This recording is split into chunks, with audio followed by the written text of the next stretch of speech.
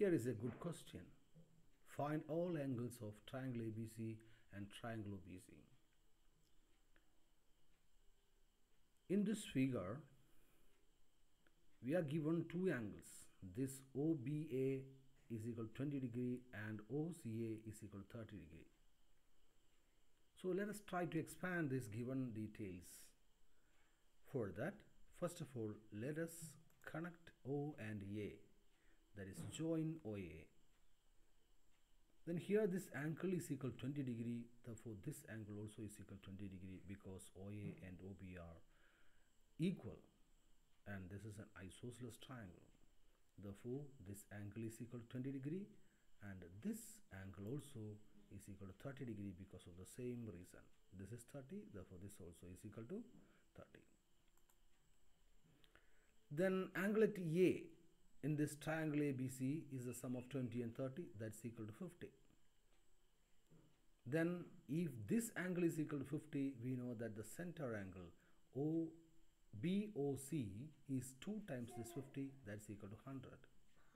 Then this angle is equal to 100. Then after that, let us try to find out this angle and this angle. For that, see here this angle and this angle is equal to 180 minus 100 by 2. That is, these two angles are equal. The sum of these two angles is equal to 180 minus 100 and that has to be divided equally here. So this angle is equal to total 180 minus 100 by 2 and here also the same 180 minus 100 by 2. That is 80 by 2, that's equal to 40 degree. Here also 40 degree. Then let us write all the angles of triangle ABC and OBC. In triangle ABC, this angle at A is equal to 50 degree, at B is equal to 20 plus 30 is equal to 60 degree, at C it is equal to 70 degree.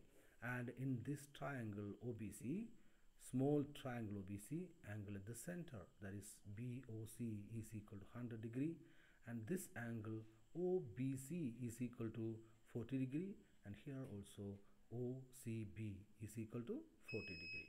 Thank you.